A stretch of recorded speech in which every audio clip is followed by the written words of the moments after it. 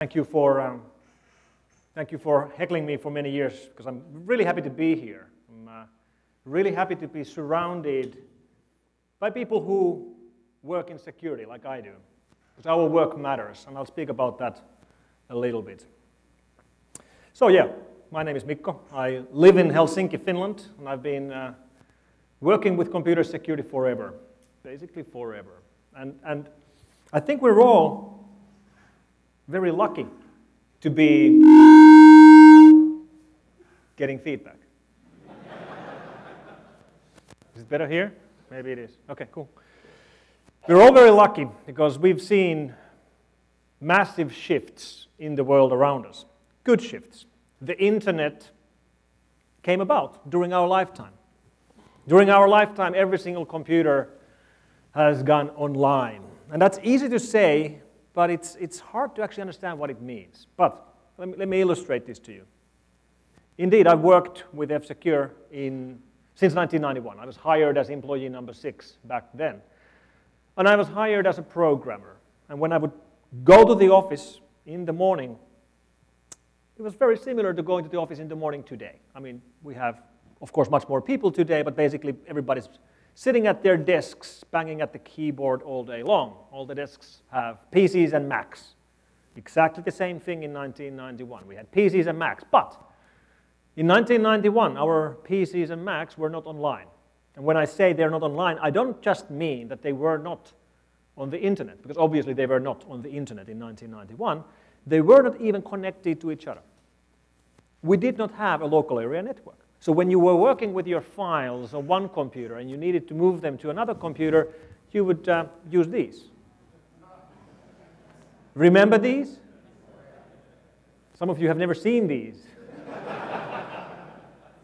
This is the USB thumb drive of 1990s. This is a dual density, two-sided, so it's 1.2 megabytes. It's a big one. And it's actually infected. This is a real infected floppy from our archives. Because we've been collecting and saving malware for, well, more than a quarter of a century.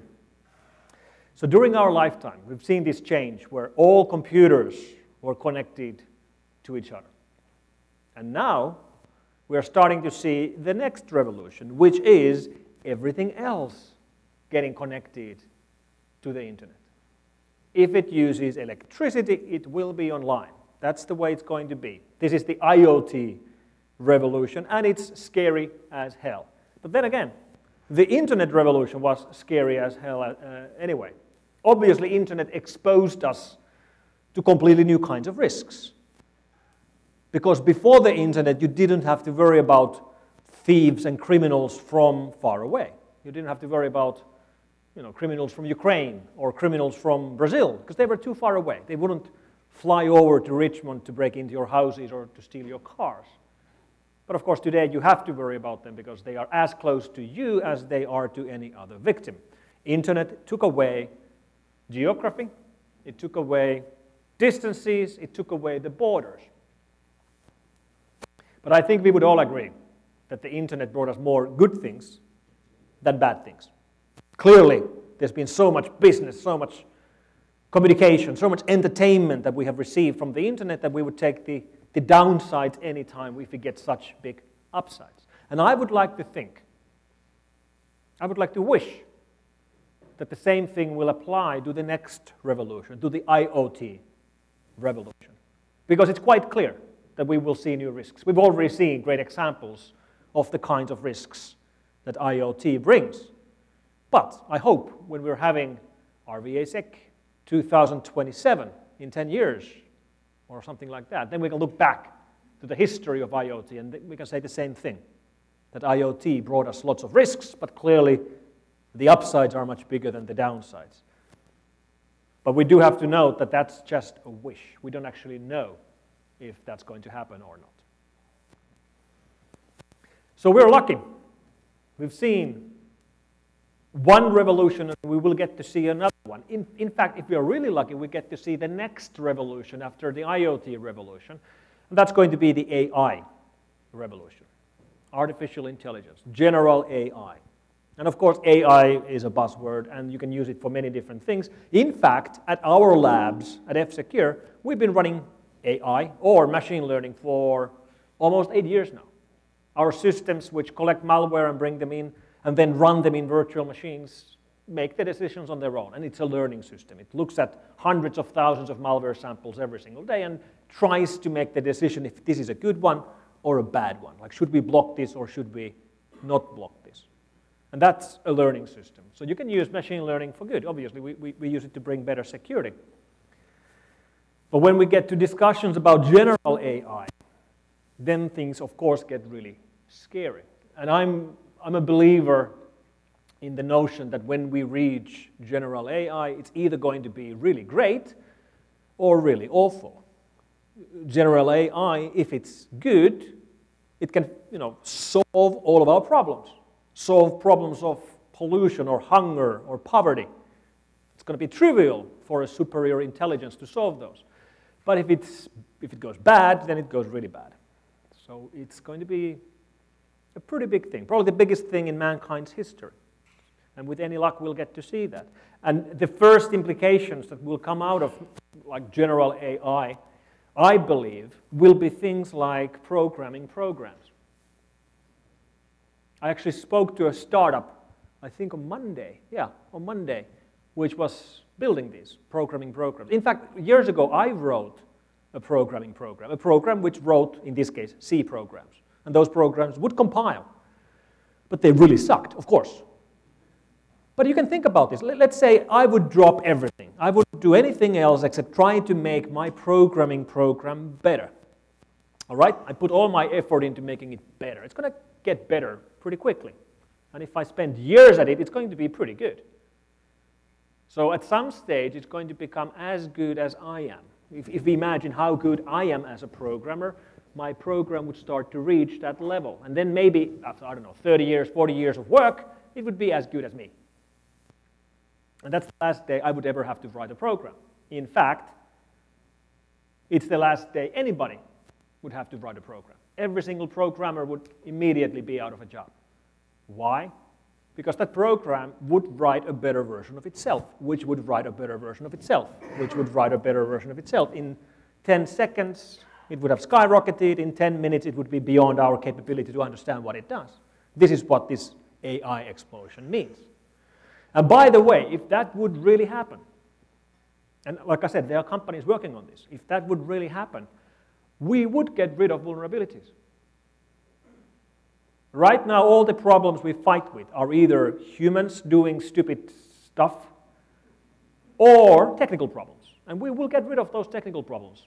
Vulnerabilities will go away. Because when programs are no longer written by human beings won't be there to make mistakes. Which means there won't be any bugs. Which means there won't be any vulnerabilities. Which means there won't be any exploits. Or if there will be bugs, they will be so goddamn complex that we will never be able to exploit them. So there are very clear implications to our line of work from these machine learning and AI systems. So great revolutions in the work, exciting times. After 26 years of working at the same company, I've never had a boring day. And that's a pretty remarkable thing to say. Quarter of a century, I've never had a boring day at work. Why? Because this keeps changing. Our enemy keeps on changing. And it's work that matters. When I was a young boy, I always told my mother that I wanted to be a doctor. I wanted to be a doctor. Why? Because I wanted to help people. Then later, turns out I didn't like to look at blood. And if you don't like looking at blood, you won't become a doctor. So I didn't become a doctor. I became a geek and a nerd instead. But in a way, I'm as close as you can get to being a doctor in our field. I mean, I enjoy what I do because what we're doing is that we are helping people. Our work matters. People come to us with the kind of problems they would have no hope in hell solving by themselves.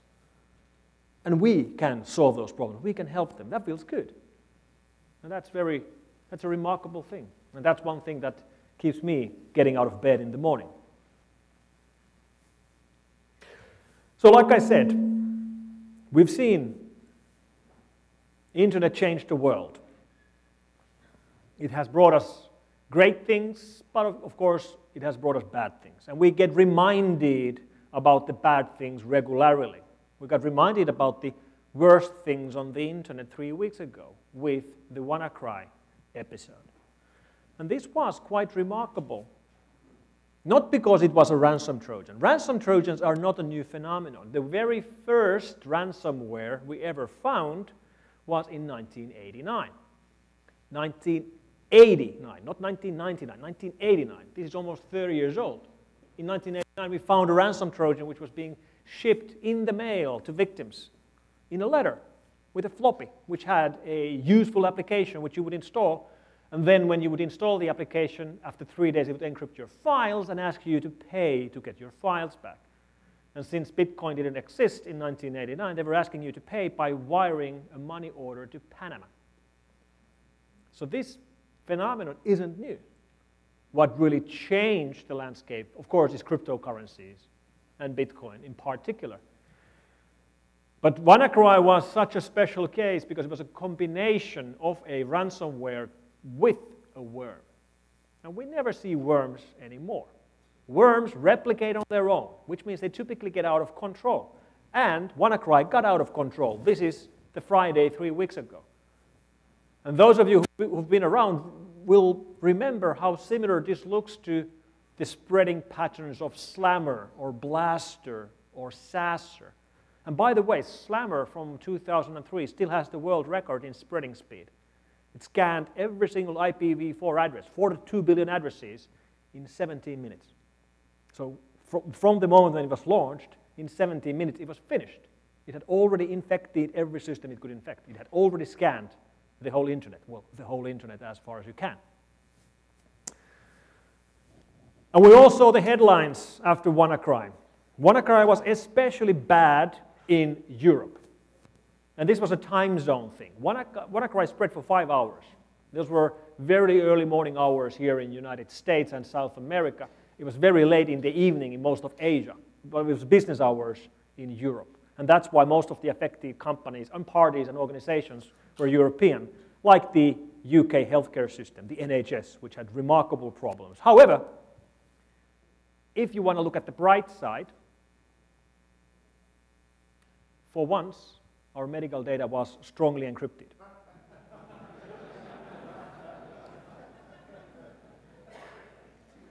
Sorry.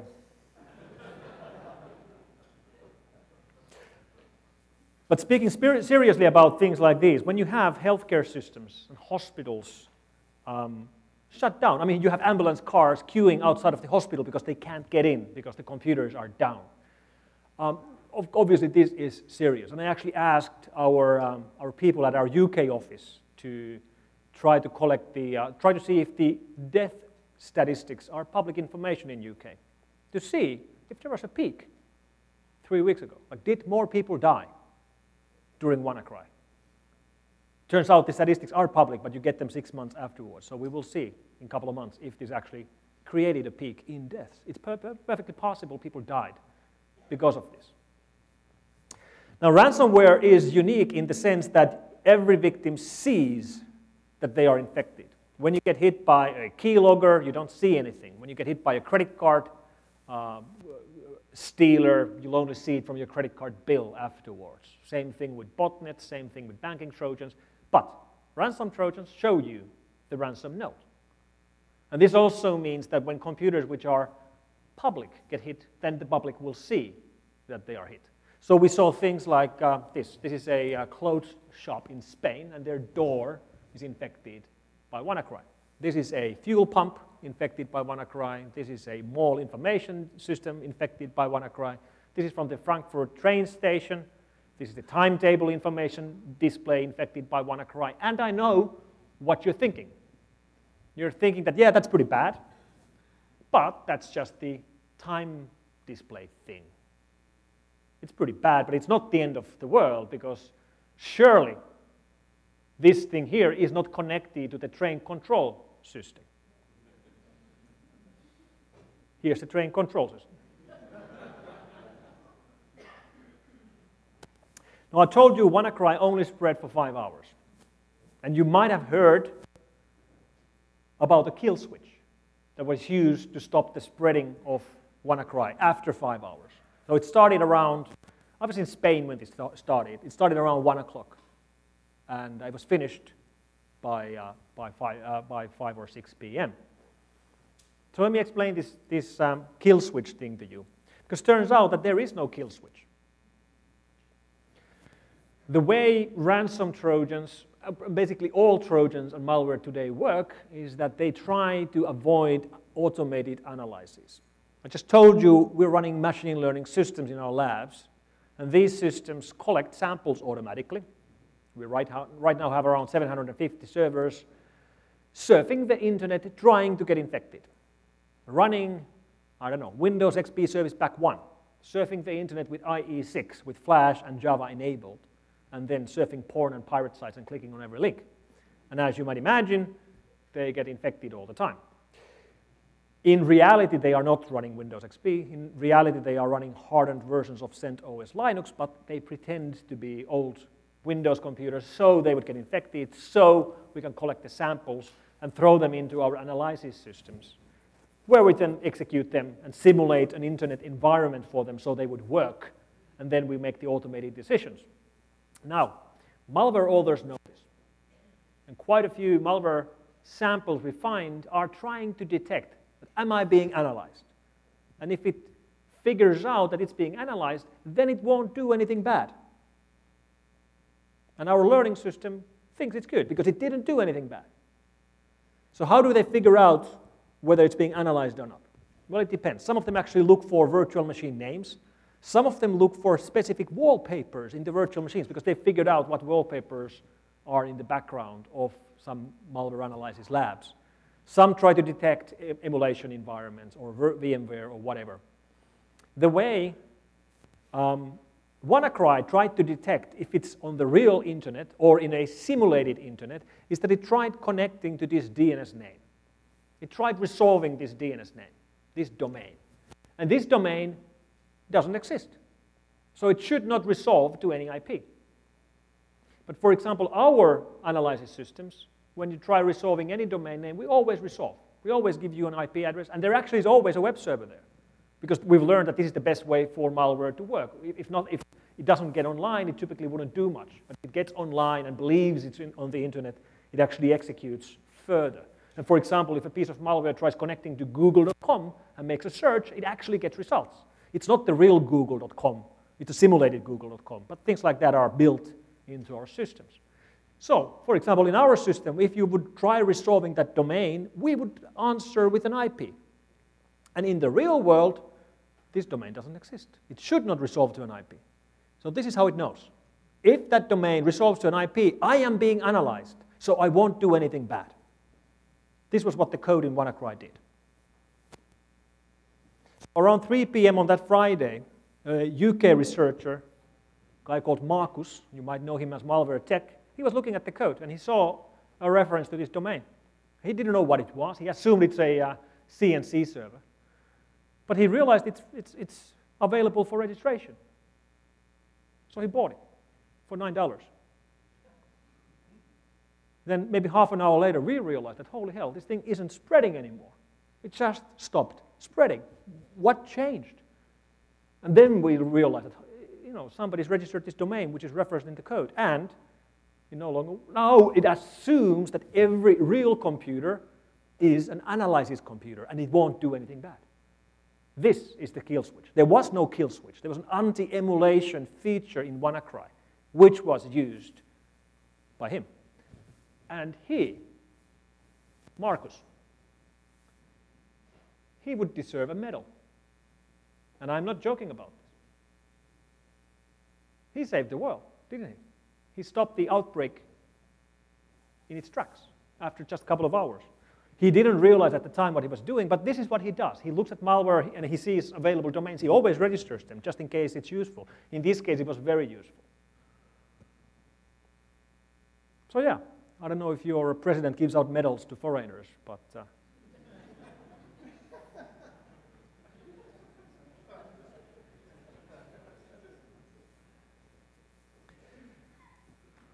So researchers at Google went looking for earlier samples of WannaCry. This is what we often do. We try to find like alpha or beta versions of malware when it's a big case. And they have the biggest malware repository in the world. It's called VirusTotal.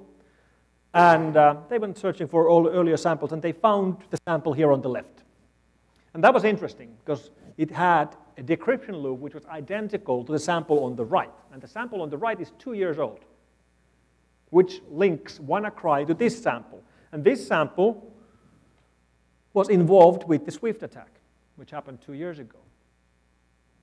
The attack against international banking networks, in which the attacker tried stealing almost $1 billion.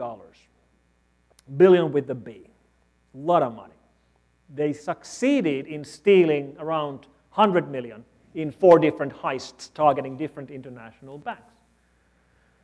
And we can link this attack to an earlier attack which happened in 2014, because this attack was connecting to a server and logging in with a user credentials and a password. This password, which was used, the same account with the same password, was used in completely unrelated attack in 2014.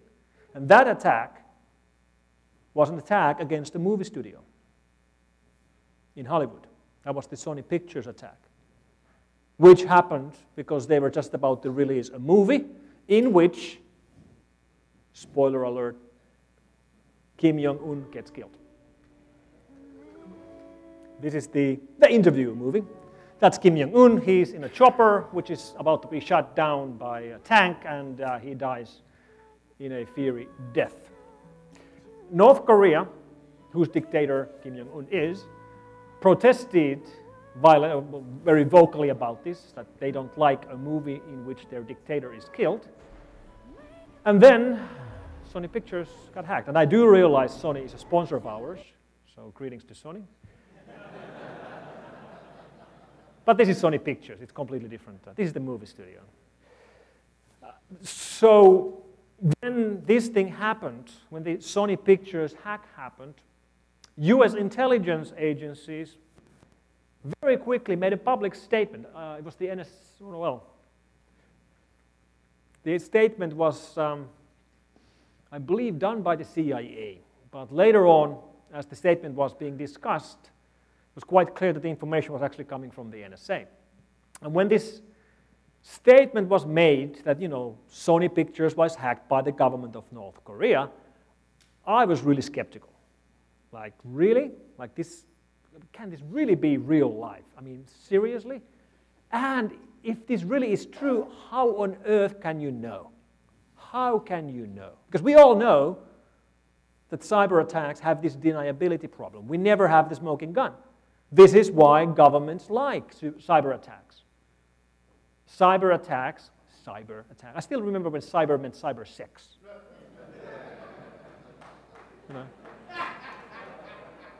Wanna cyber? That's why it's so funny when generals speak about cybering. It's like, yeah. Nevertheless, governments are interested in cyber because cyber attacks are effective, affordable, and deniable. Affordable, effective, deniable. That's a great combination in a weapon, especially the deniability part. And then 2 weeks later, we learned how your intelligence agencies were able to make the call, because New York Times broke the story. Turns out your guys had hacked the North Koreans and were watching them do it. And this changes the story. It changes the story from those goddamn North Koreans hacking companies here in USA to those goddamn North Koreans are hacking companies here in USA, and we know because we hacked them.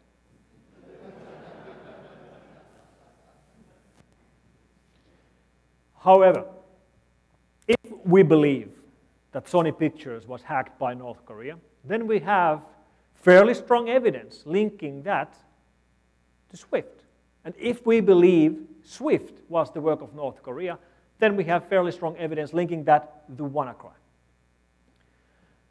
And I know this is incredible. Like, do we really have governments on this planet which are willing to, first of all, steal money from other governments like they did with Swift? Second of all, distribute ransomware to steal money from people all over the world. Sounds incredible.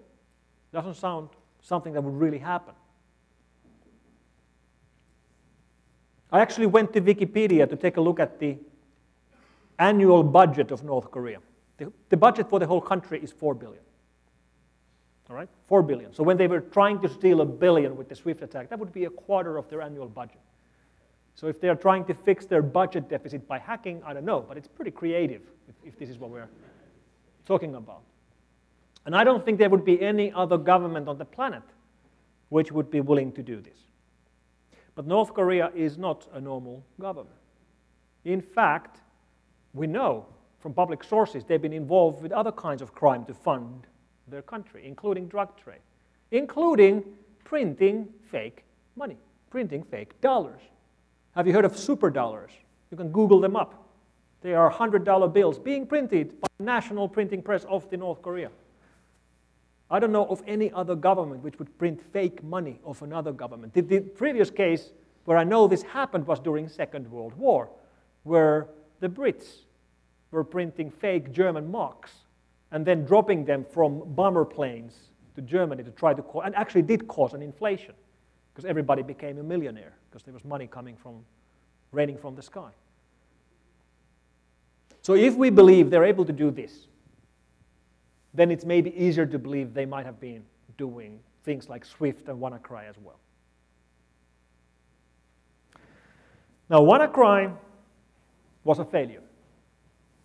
They managed to collect payments from 300 victims, which is a very small number. Most of those didn't even pay the full amount of $300 or $600 that was asked. And most of the victims who paid did not get their files back. It was a very poorly written ransom Trojan. It was hard to maintain, hard to configure, hard to use. It was a failure. Even with the rise in Bitcoin valuation, which is unrelated, I believe, they only still made less than $200,000, which is a failure. And it's a massive amount of damage for very little gain. And also what they did was that they made a lot of the old school ransom Trojan gangs really angry. Because ransom Trojan gangs, and we track right now quite a few gangs, they had a reputation that they deliver. Like if you pay, you get your files back. And WannaCry destroyed their good reputation. Because now people know, they only remember WannaCry, and WannaCry didn't deliver. In fact, we've been tracking ransom Trojan families for 6 years now. Here's a map of the different families. Actually, I can only fit to a slide half of the map. Here's the whole map. There's quite a few gangs out there making these. The only one coming from North Korea is WannaCry. Basically, almost all of the rest of them are coming from Russia. So how do people get hit by WannaCry? Well, they didn't do anything to get hit. Typically, we can blame the users when something bad happens, like stupid users following links, stupid users giving their passwords to every field that asks for it, stupid users executing attachments. With WannaCry, it was a remote exploit. You did nothing. You could be away from your computer and it would still get infected. So whatever we do, we can't blame the users for the WannaCry incident. And that also makes it unusual because the typical ransomware cases we look at look like this. Somebody in your human resources department receives a job application from Cameron R. Chandler in this case. Very nice resume. It even has active content. This resume has active content. Please click Enable Content. Let's click Enable Content, and you get his education history, and you get infected. Because this button, Enable Content button, is the button you should never click. I have friends who work at Microsoft, and I've told them that they should rename this button. They should rename it from Enable Content to Infect My System. So if there's one thing I want you to remember out of RVAsec 2017, I want that to be, don't click Enable Content. Clicking Enable Content will execute macros, which means running a binary with your user rights. Well, it runs a macro which can create a binary and execute it with your user rights. And that's unique about ransom Trojans. Ransom Trojans don't need to elevate rights. A keylogger or a botnet needs to stay persistent on your system. For example, it needs to survive a reboot, which means they can't survive a reboot if they only have end-user privileges. They have to elevate their rights, either by tricking the user into allowing it or having some kind of an exploit. Ransom Trojans don't. Because ransom Trojans only require access to your files, the files that you can access with your rights, because it's going to encrypt your files. And they don't need to survive reboot. They just encrypt the files and leave a message behind. You reboot the machine, you're clean, but your files are encrypted and you have a text file explaining to you how to get your files back. So over the years, we've investigated many of these ransom Trojan gangs, and we've communicated with them. We've infected our test systems, and we've pretended to be victims ourselves. And one thing we've learned is that if you decide to pay a ransom, and we don't recommend anybody to pay a ransom, but if you decide to pay the ransom, the thing you should do is to haggle. They almost always are willing to negotiate the prices. We have a paper out on this. We negotiated with 18 different gangs pretending to be victims. 15 of them were ready to negotiate a good price. They're businessmen. In some cases, they're even willing to let your files back for free. Some of you might have seen this discussion with a victim who got hit by Thundercrypt in Taiwan, and then complains to the attackers that he don't have the money. And the attackers are actually nice guys. Like, okay, this campaign has been a total failure. We can't get any money out of your country.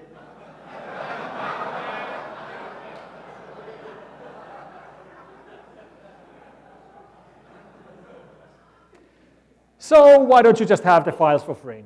It's okay. They actually give the files back for free, but why don't you put a good word for us if you can?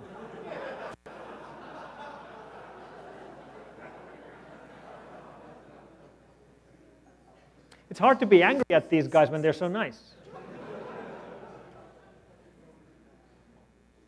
So what's the mega trend? Mega trend that made all of this possible? Well, it's this one. Cryptocurrencies and Bitcoins. Of course, Bitcoin isn't bad. Bitcoin is just a tool. Bitcoin is just like cash in the real world. By the way, I had an interesting episode on Monday. On Monday, I was in London. This photo you see here of physical Bitcoins. As you know, you can convert virtual Bitcoins into physical Bitcoins by printing the private key of one virtual coin on a hologram. This is a hologram here. That's the beginning of a private key printed in the center of it. So it converts virtual Bitcoins into physical, which is the only reason to do this really is that if you're investing into Bitcoin and you're worried about them getting hacked and stolen, you can buy physical Bitcoins and put them in a safe, which means they can't be hacked from you because now they're physically in a safe place. So Monday I was in London for BBC. They were shooting a show called Horizon, and they were asking me to explain stuff, including Bitcoin. And they told me, could I bring some Bitcoin with me so they could actually shoot them on the show.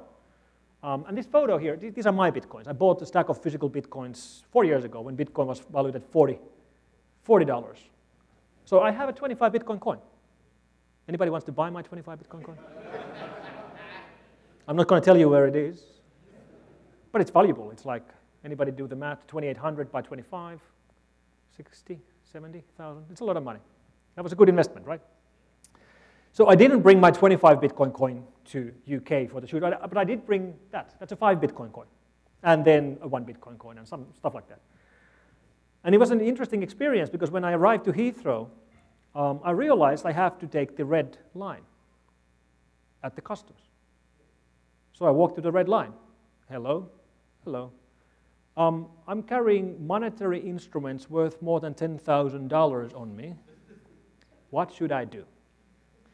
And they're like, okay, sure. Like what do you have? Well, I have Bitcoin. You have what? Let me get a guy. And he gets a guy. And I explained it again. He's like, really? You have Bitcoin on you? And you're walking to the red line? Let me get a guy. And he gets another guy. I do the same sing and dance 3 times. Then they asked me, okay, let's figure this out. Did you fill in any paperwork about this when you left the country before arriving to UK, when you were in the country that you left? I said, no, I didn't. And they're like, oh, excellent. You may go. Please go.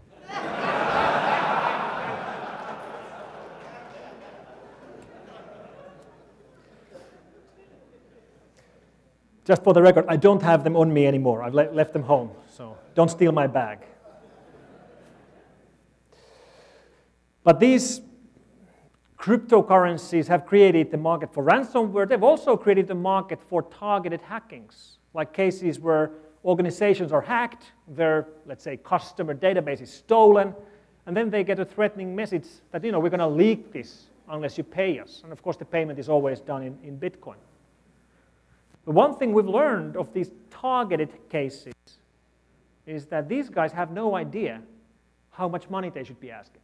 Like in this case, they're asking for 0 to 15 Bitcoin, $1,000 or something like that. In other cases, they're asking for millions of dollars. So clearly, they have no idea how valuable this data is. And this is going to change. It's going to change next May. It's going to change on May 24th, 2018. Because on May 24, 2018, European Union General Data Protection Regulation will come into effect. And I know it's an EU law,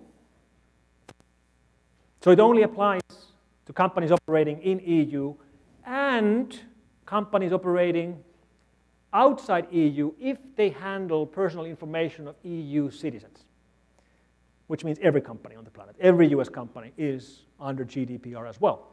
And GDPR regulation sets lots of rules about how to handle information, and it sets fines. So if you lose customer information and you didn't take proper care of it, you can be fined. Your company can be fined up to 4% of your global revenue. That's a lot of money. Imagine Google getting hit by this or something like that. So this creates a price level, right? Next May, a company gets hacked. Their customer database is stolen. Then their CFO gets an email from the hackers. Hello, we hacked your customer database. We have it right here. It wasn't protected very well at all. Now we're going to leak it on Pastebin unless you pay us, I don't know, 2% of your global revenue? Right? Am I right? It's going to happen. I mean, this creates, and now they know how valuable the data is because there's a price point. The price point created by GDPR. So let's speak about the next revolution a little bit. I told you anything that we will connect to the electricity grid, we will be connecting to the internet grid. And when I speak with people about the problems we've seen with IoT devices, a very typical reaction I get is that, yeah, that sucks, but I'm not going to play part. I don't want to be part of the IoT revolution. I will not be buying any IoT appliances to my house. And that's something you will not be able to do. You will not get a chance to avoid it. Nobody's going to ask you. In 10, 15 years, the only kind of devices you can buy to your home will be IoT devices, whether you know it or not. And this is going to happen because data is the new oil. You've heard this. Data is the new oil. So have heard, the companies that make appliances have heard this as well. So today, when we think about IoT, we think about washing machines, which will send you a pop-up message to your phone that the clothes are clean. There's a feature for the end user, some benefits for the end user from the fact that it's online. But very quickly, we will see things like IoT toasters. And clearly, toasters don't need the internet. You don't need a pop-up notification that the toast is done. You don't. But they will, I claim they will still be online. But they won't be going online to give benefits to the consumer. They will be going online to give benefits to the manufacturer. Because the price of putting that thing online is going to be so cheap that the benefits don't have to be very big. And the benefits will be analytics. Because the toaster manufacturer wants to know who are their customers, where are their customers, where in the world are they, how often do they toast, what kind of a bread do they toast, what time of day, how often do we have failures, Do we have customers in Richmond? Do we have more customers on the west side of Richmond or on the east side of Richmond? And if we have less customers on the east side, maybe we should advertise more on the east side. This is valuable information. It's not very valuable for one user, but it's probably more valuable than the price of that chip, which is going to be 2 cents as time passes. So you won't even know that your toaster is an IoT toaster. And it might not be going online through your Wi-Fi. It might be going online using low RA or 5G or LTE-M or any of these upcoming technologies. Everything will be online. And that means many things. One thing it will mean is that in the future, whenever we take new appliances into use, we have to start lying every time. Because the biggest lie on the internet is that I have read, and I agree with the end-user license agreement.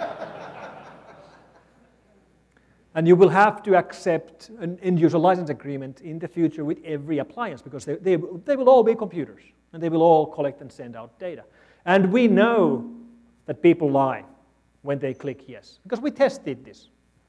We set up a free Wi-Fi hotspot called F-Secure Free Wi-Fi. And you got free internet access. All you had to do is to accept our terms of service, in which we ask for your firstborn child.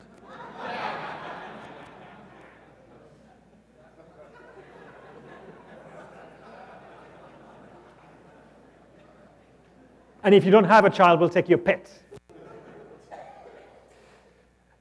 And everybody clicked OK. So, these IoT things, I mean, the revolution really started from factories. It started from ICS, Industrial Control Systems. They were the first ones to go online. Now everything in our homes are getting online. And the risks we see, there's two different kinds of risks. One is exposed admin interfaces. What that means is that you set up some kind of a automation gear or IoT gear, and only you are supposed to be able to configure it, but you mangle it so that anybody is able to configure it. And we find these regularly. When you scan the internet with Shodan or with Riddler, which is our search engine for things like these, especially with VNC, you'll regularly find factories which are exposing their interfaces with no username and password. So here's a steel mill somewhere in Germany, or actually somewhere in Austria, I believe, with 24,000 kilos of steel at the temperature of 1215 degrees Celsius. And I know these are European, but that's a lot of steel at a very high temperature. And you can go and start clicking at the buttons, because there's no password. And that's a bad idea. Or we find pump stations, or we find home automation systems. And here's a tip for you. If you are running an IoT security camera to monitor the state of your plant,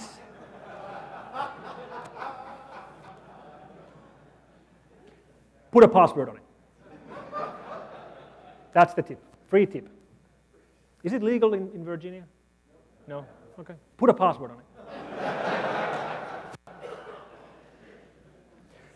If you find these interesting or funny, you totally should follow Dan Tentler on Twitter. V-I-S-S. He keeps finding these regularly.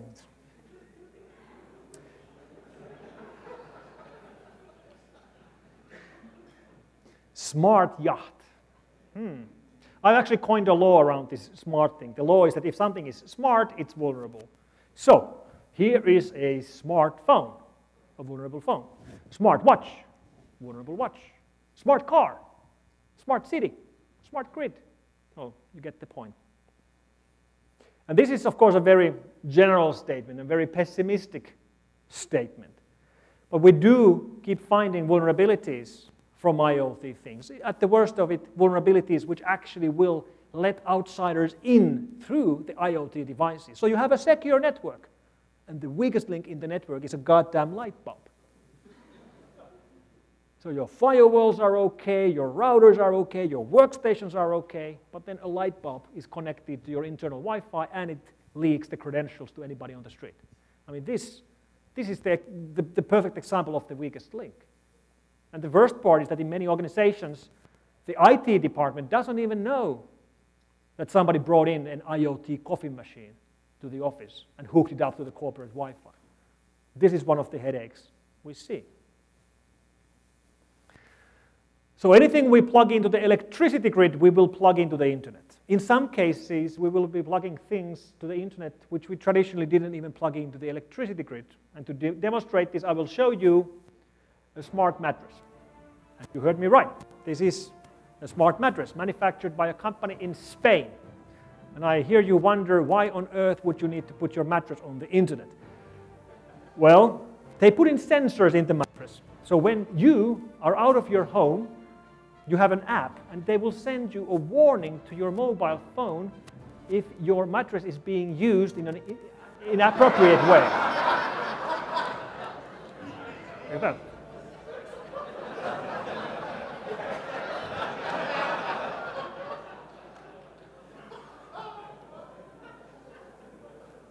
I know it looks like it's from The Onion, but it's real.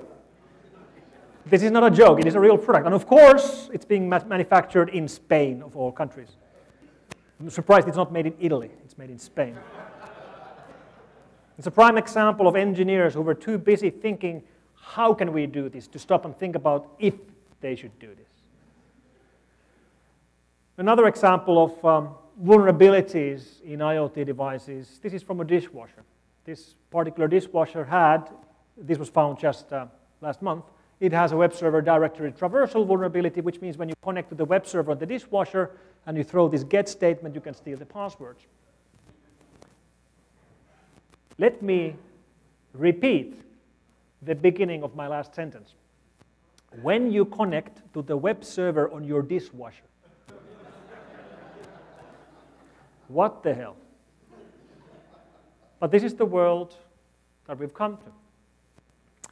So the question really is that, is this going to apply to everything? Is everything going to be running all this? And it totally seems so. So for example, if you look at the manual of new cars, let's say Mercedes, they actually have GPL statements in the Mercedes car. And you can see, they're running drop beer on S-Class.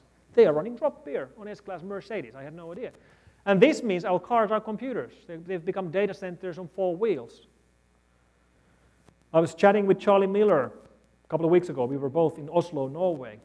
And he was speaking about, there was a conference and he got a keynote about car hacking. And later on we were chatting and he said that he read from somewhere that Chrysler recall that they had to do because of the work of Charlie and Chris Walasek. He saw a quote somewhere that it cost Chrysler $14 billion. And then Charlie said that, they could have just paid me and Chris $10 billion and we would have shut up. And they would have saved $4 billion. When people think about car hacking, they typically think about things like evil hackers hacking my car, disabling my brakes and driving me off the road and killing me, which is not going to happen. Because hackers don't want to kill people. It's also illegal to kill people. The kind of attack that we should worry about are the things that make sense, the things where the attacker benefits somehow. So for example, turning self-driving cars into self-stealing cars. How's that? Like you wake up in the morning and your self-driving car has disappeared. Clearly, that's going to happen, of course, because that makes perfect sense. Why wouldn't the existing car theft gangs migrate into hacking? Because that's much more beneficial for them, and they don't have to break windows to steal your cars. And the fact that cars are data centers also means that our cars have to be patched and updated. Sometimes it's a little bit worrying when you realize that you are driving somewhere and your car is updating its systems. But it also makes me wonder, how long will the cloud backends for all of these connected things be there? Like when you buy a car, you expect it to work for quite a while. I'm driving an 18-year-old car right now. I expect to drive it for at least 10 more years. So when you buy a car which requires a cloud service, will the cloud service be there in 30 years? Like, is somebody still paying the bills for Amazon AWS for that particular instance in 30 years? That's a great question, isn't it? Will it be getting security updates? Will it be getting patches? Obviously we can't maintain Windows XP anymore. Windows XP is from 2001, 16 years old. My car is older than XP. XP is out of support for 3 years. How are we going to solve this? An even better question, how will these things fail when the cloud backends go away? Like, will they fail open or will they fail closed? And we saw a great example of that in March when Amazon S3 storage platform was down for a couple of hours. I was on Twitter just monitoring like what people were complaining, like what didn't work because Amazon was down. Typically it was like mobile apps or some websites which didn't work. But then this guy was complaining because he couldn't turn off his oven.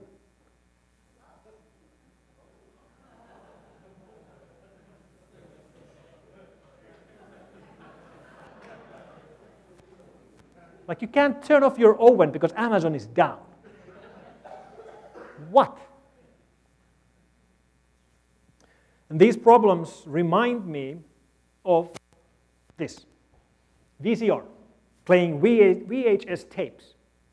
Because we all used to have these in our living rooms. In your living room, you would have a big TV, and then underneath, a VCR. And you would go to any of your friends' house, they would have a big TV and a VCR. And the display of the VCR at your home and at every home was always displaying the same thing. It was always blinking 12 o'clock. Am I right? I'm right. Why was it blinking 12 o'clock? Because when you plug it in, it doesn't know what time it is, and now it expects you to go and read the manual. Because the manual explains to you how to set the time, and we never did it. And this is what we're doing with our IoT devices. We go and buy an IoT security camera, and we bring it home, and we unbox it, and we put it on the wall, and then we go and install the app to our smartphones, and we pair the phone to the camera, and we configure it, and we get the video feed. It works. It works. Don't touch it. Don't touch it.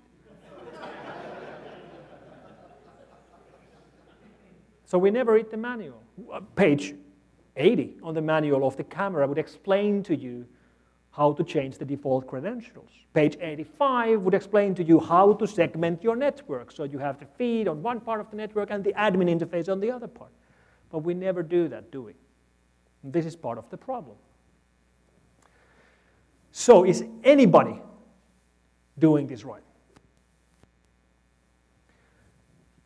A friend of mine, a hacker friend of mine, was maybe 2 months ago, he was shopping at IKEA. And he bought himself a couple of new light bulbs. Light bulbs called trådfri. And as all IKEA products, the names are Swedish. Trådfri means free of cables. And this is an IoT light bulb system from IKEA. It comes with a mobile app, and you can turn off your lights from your phone.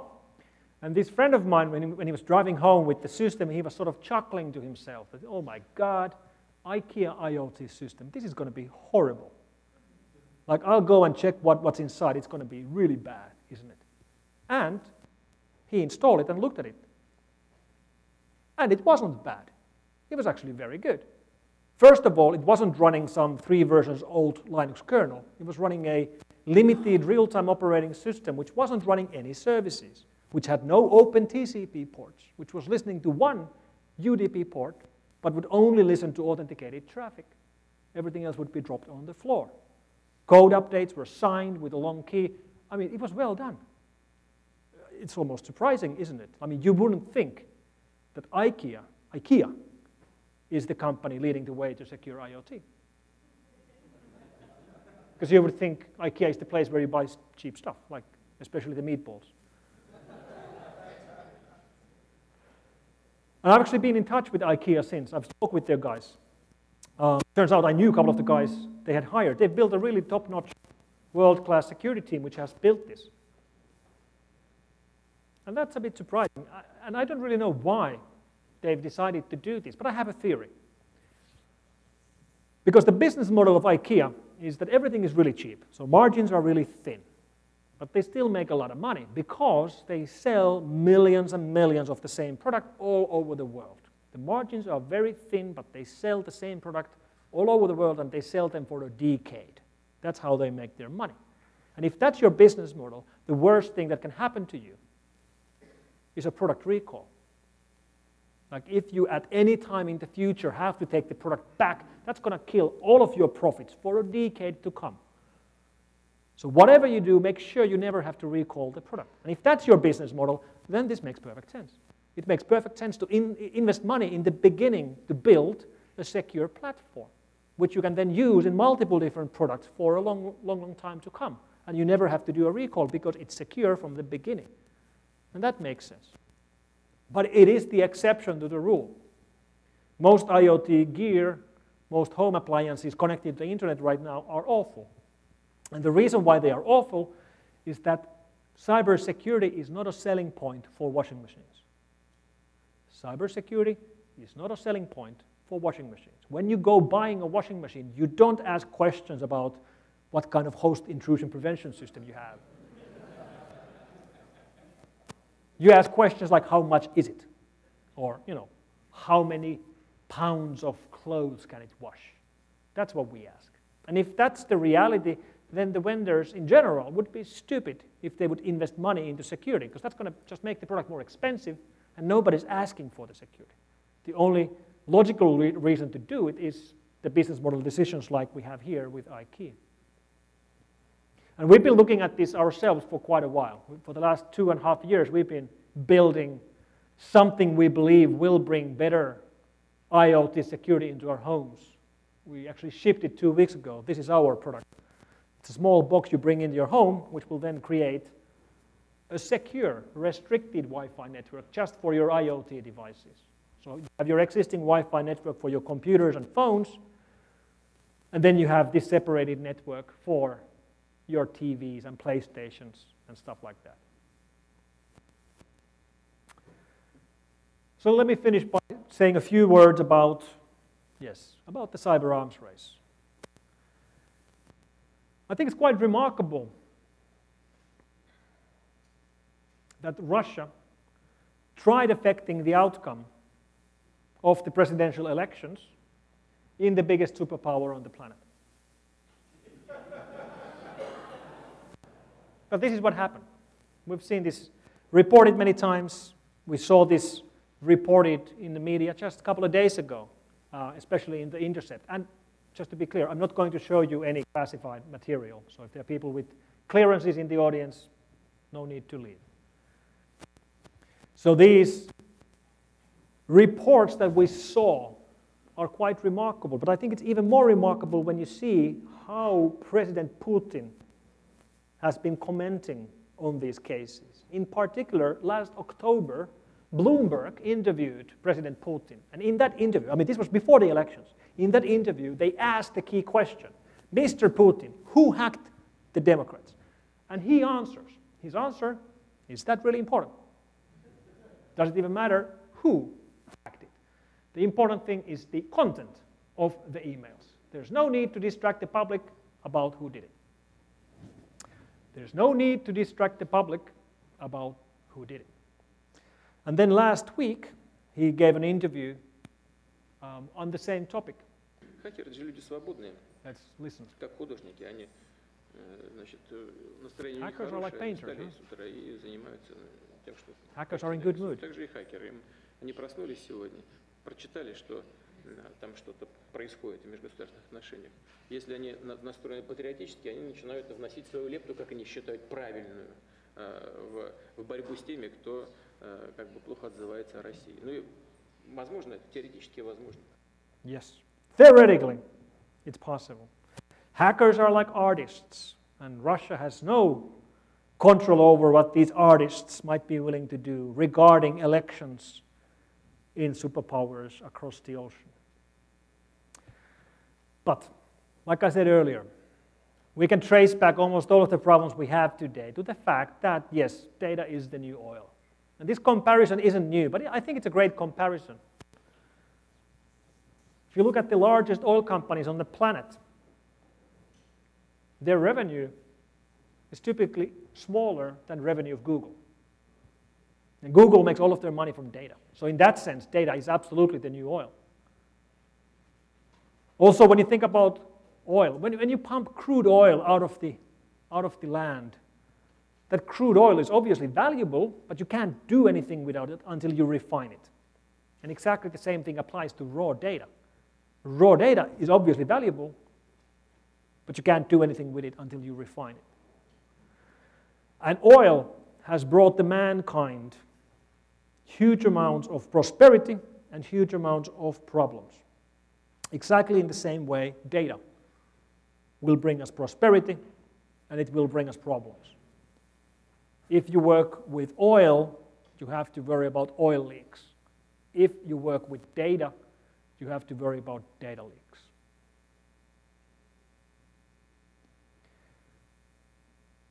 Our work matters. Your work matters. People come to us with problems that they can't solve. And we can solve it because this is our area. And of course, it's a job. We all go and do this because we get paid to do it. But it's a little bit more than a job. We all could do anything. We could go and write programs, write games or whatever, CRM systems. And we've decided to work in security. And working in security, in some ways, it's a service because we help others. So thank you for your work. And if there's one thing you're going to remember out of RVAsec 2017, that's going to be, please don't click enable content. Thank you very much.